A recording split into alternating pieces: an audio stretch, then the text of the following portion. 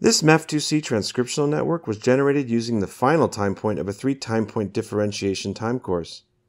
Let's overlay the 2 earlier datasets to visualize how the genes change in expression over time and how that might impact the prediction of the activity of the functions we added.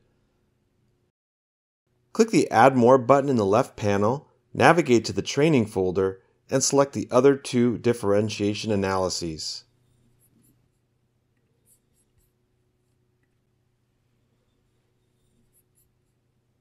You can reorder them in the left panel.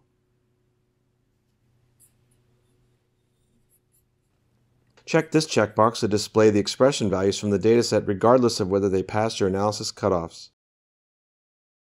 Small bar charts automatically appear next to each node displaying the expression values from each of the 3 datasets. Clicking on any bar chart will toggle it to a larger size.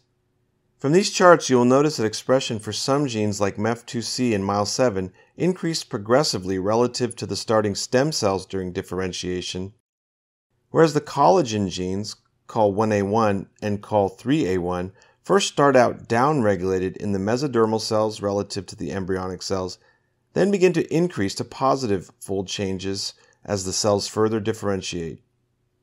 How does the activity of those functions play out across the time course? You can switch the overlay to different analyses by clicking on the names of the analyses in the table at the top left of the panel, or use the arrows on the keyboard to swap rapidly to see the effect.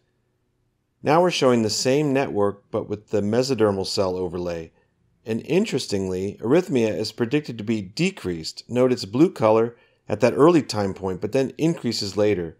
The other functions such as cardiogenesis are already predicted to be increasing even at this early time point.